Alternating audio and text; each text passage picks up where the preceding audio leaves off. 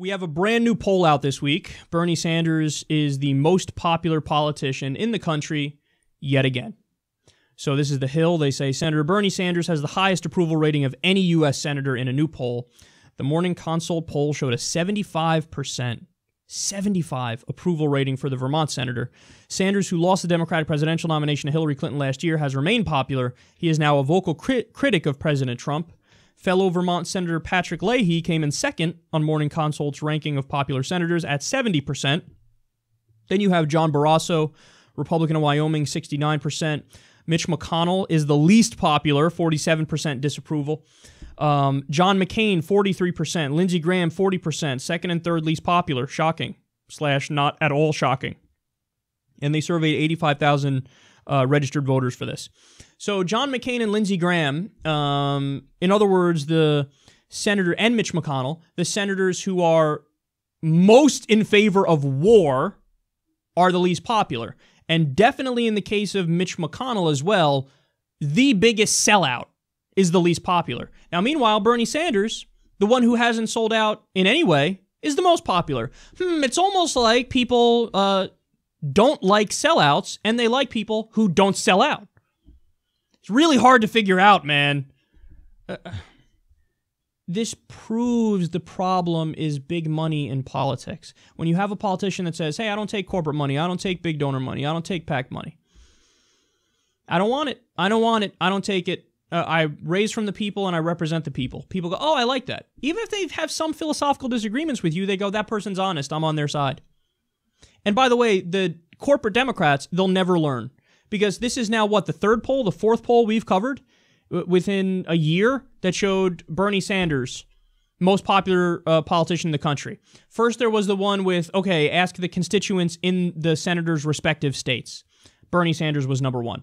Then there was another one, and then another one that was, okay, forget the respective states, ask everybody. Bernie Sanders was number one.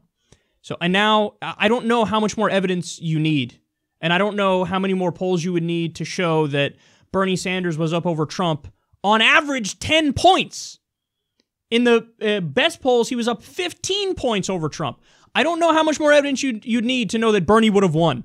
They mocked Bernie for, his voters are too white, too male.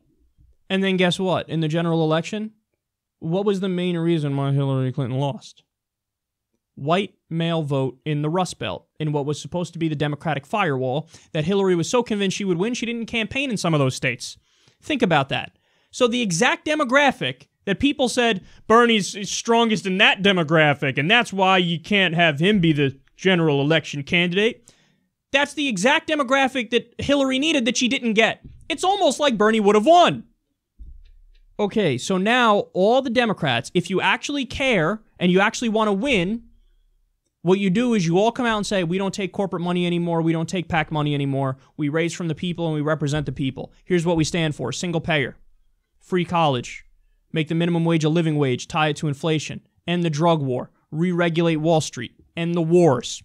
Concrete policy position. Nope, they're not going to do it. Why are they not going to do it? Because to them, it's just a duh. To the corporate Democrats, it's a duh to take the money.